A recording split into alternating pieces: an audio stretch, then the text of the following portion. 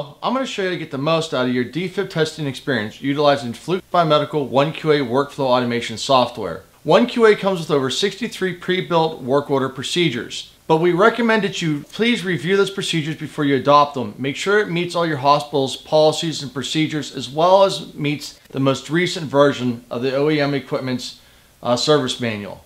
Let's get cracking into work order, and we'll show you how to get the most out of your testing experience with reliability and repeatability, as well as easy, accurate ways to record your data. Please note what we're about to show you is not a standard preventive maintenance procedure. This is something we made up for demonstration purposes only. Getting into the work order here, we have two different preventive maintenance procedures we can select. We will select this one for right now.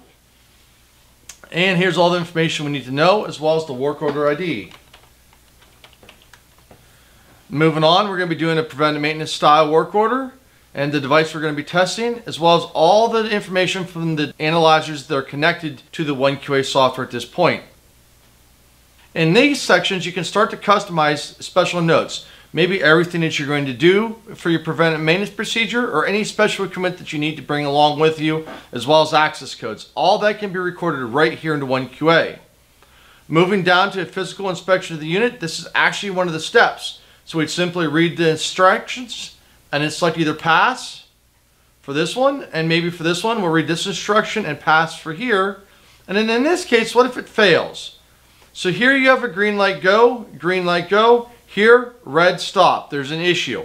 So now we can either go back and correct the issue and make this a pass, or we can leave it as fail and complete the work under conditions.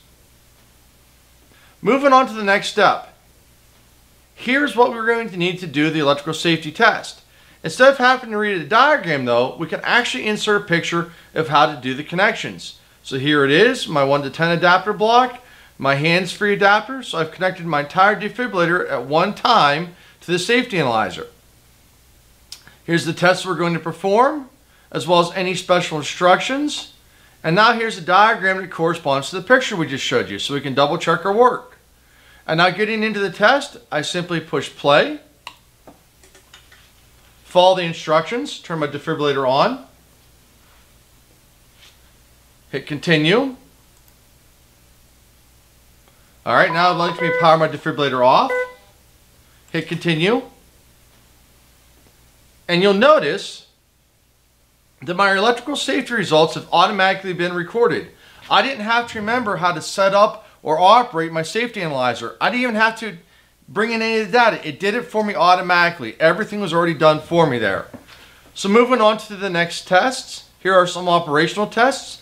And what we did here is I actually cut and pasted right out of the service manual into OneQA.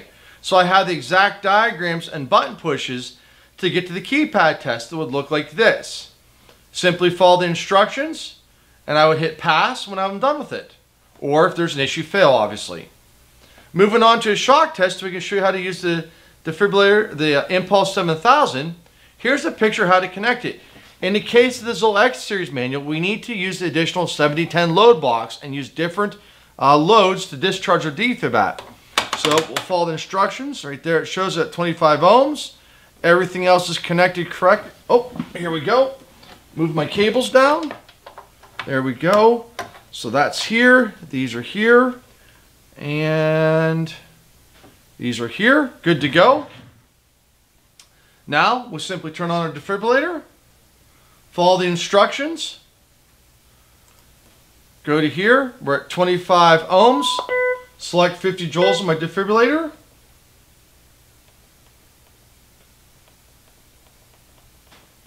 charge, discharge. There's my results, 50 ohms, charge,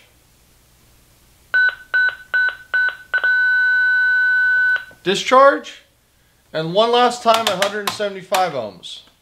Charge,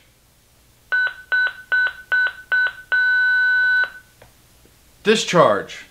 Go ahead and shut my defib off, and select done. It's that easy. It makes sure that you complete all your steps, that all your data is accurate, and that nothing was missed.